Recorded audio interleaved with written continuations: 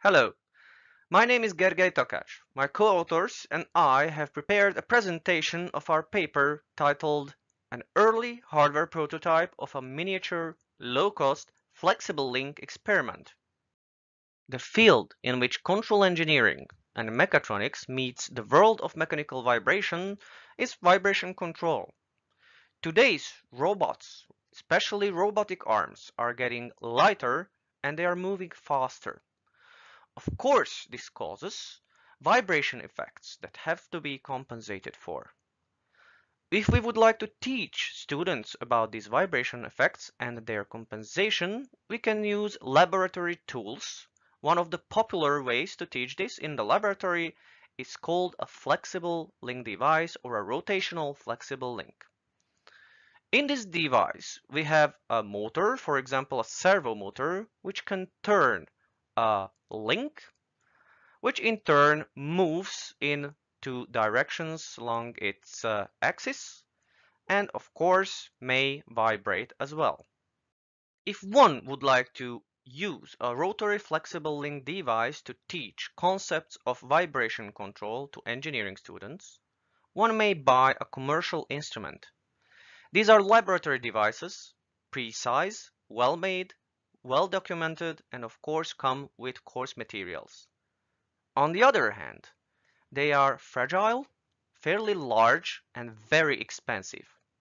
Numerous institutions simply cannot afford to equip a laboratory with such devices, and of course, students can just take them home for homework and other assignments. An alternate route to equipping a teaching or research laboratory by a flexible link device is making one yourself. Numerous authors in the open literature have chosen to make their own flexible link device for teaching or even for research. These do-it-yourself projects are usually low cost, but they are not well documented.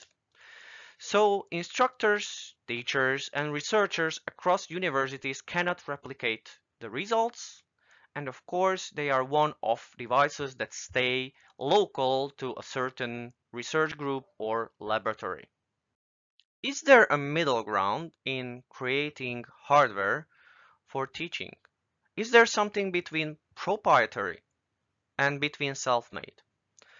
We can turn to the well-known Arduino microcontroller prototyping boards for inspiration. These devices are cheap, they are open source and easy to buy, and effectively they are standardized. They come with a free integrated development environment and have a great community and abundance of learning materials for students. Most importantly, the hardware can be expanded by the so-called system of shields. Shields are essentially printed circuit boards that can be pushed onto the microcontroller prototyping board, thereby expanding its functionality, for example, controlling motors or connecting to the internet. My colleagues and I have created an open initiative called AutomationShield that is meant to create novel tools for control engineering and mechatronics education. We are trying to implement laboratory experiments that fit onto a single Arduino expansion shield, thereby essentially creating tiny control or mechatronics laboratories that fit in the palm of your hand. Similar to the Arduino initiative itself, these shall be cheap, open source, possible to build at home even by beginners, fairly well standardized, and coming with a free software library that is compatible to the Arduino IDE. In this paper, we are presenting an early prototype of an open source, miniature, and low-cost flexible link device. We call it the Link Shield. The Link Shield consists of a printed circuit board. This PCB holds a servo motor to which we connect a 3D printed hub. The hub holds a small cantilever beam that can move along with the motor, emulating a flexible link robot. After a fast position change, the end of the beam will vibrate, and this vibration is picked up by an acceleration sensor mounted to its end and of course fed back to the Arduino. As I have mentioned earlier, every device within the AutomationShield initiative is open source. This means that anyone can download the electronic schematic files for the link shield, along with the printed circuit board layouts. These layouts can be sent to overseas manufacturers and can be made ready to order in a couple of days for very little money, and then can be hand soldered to create a final finished device. Those wishing to build a link shield device by themselves can find a comprehensive bill of materials on our website and of course in the paper. This bill of materials adds up to a material price of just under 22 euros.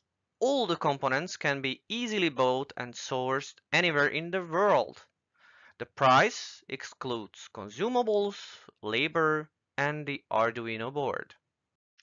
In addition to the open source Link Shield hardware, we are also offering an API or application programming interface, which has been written in C, C++ for the Arduino IDE.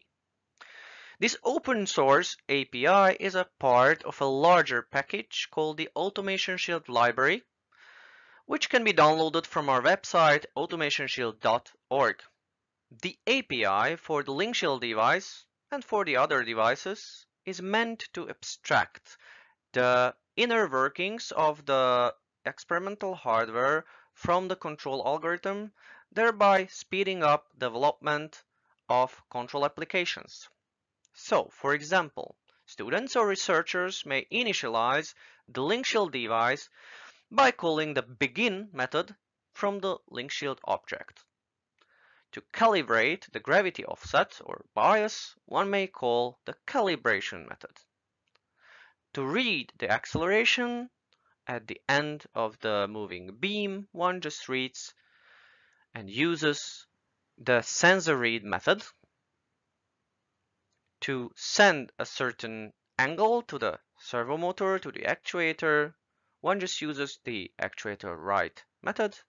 And to read the reference from the onboard potentiometer, the user calls the reference read method. Besides the API, we have also included demonstration examples.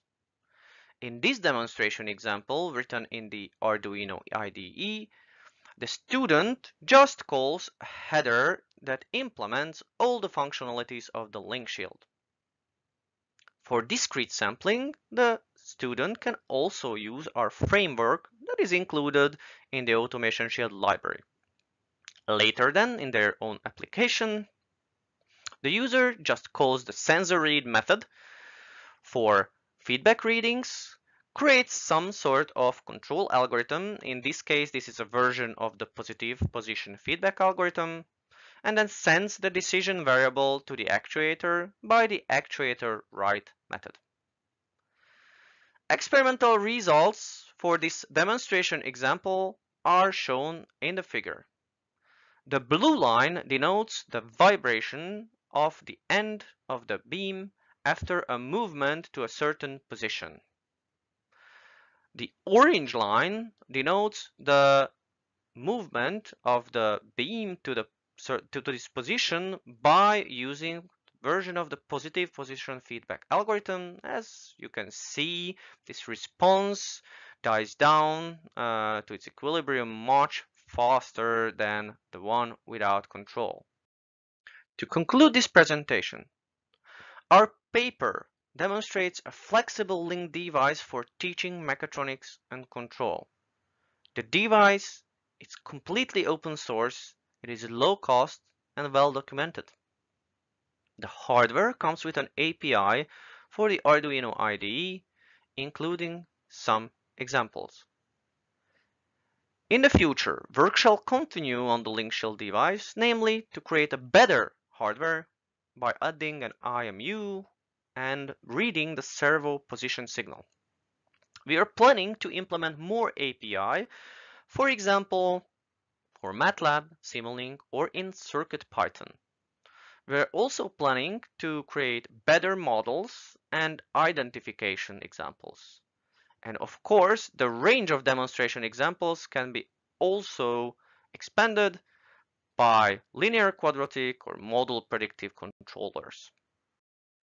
If you have found this device interesting, make sure to visit our website at automationshield.org.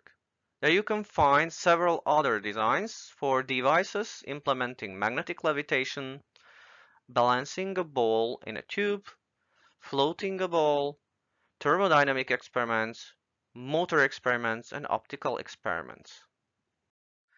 That is all for today. Thank you very much for your attention and for watching this video. If you have any questions about the presentation or the paper, you may write me an email at any time, or you can contact me on my social media profiles. Bye bye.